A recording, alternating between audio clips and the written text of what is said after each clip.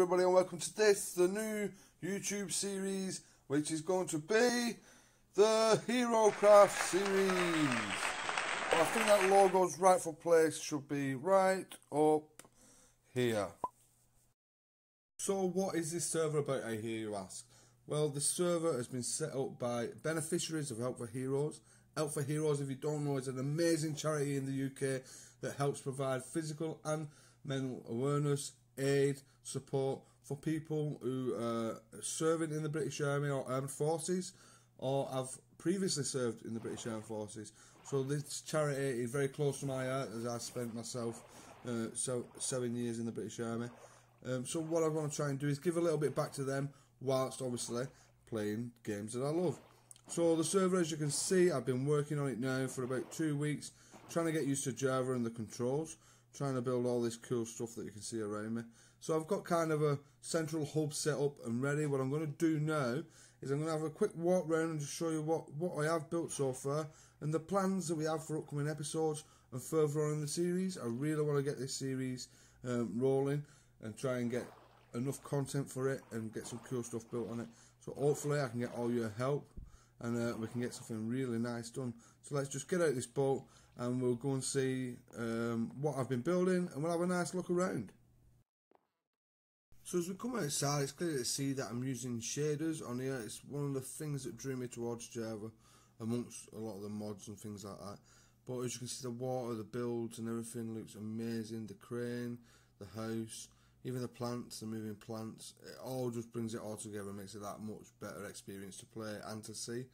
So what we're going to do now is I'm going to take a little walk down here. I'm just going to give you a quick run through of what we've been doing as I've been on stream.